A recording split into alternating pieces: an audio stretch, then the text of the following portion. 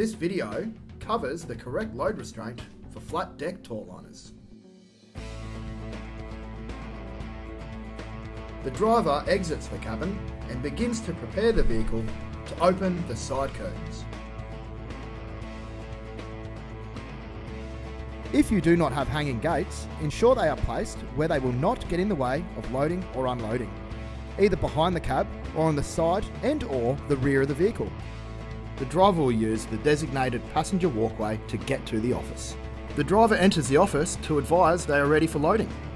Whilst loading, the driver must wait in the driver standing zone. No one is to be in the loading area whilst the forklift is in operation.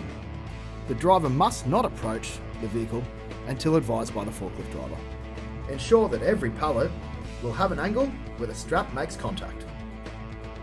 Put the gates back on the vehicle.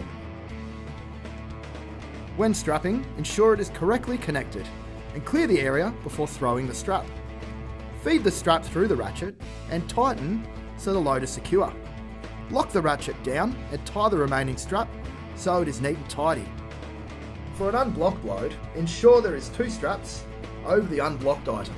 The minimum equipment for a flat deck Tautliner is 1 ratchet strap per pallet row, 1 angle per pallet space, and 1 set of gloves. Close the curtains and tighten the straps.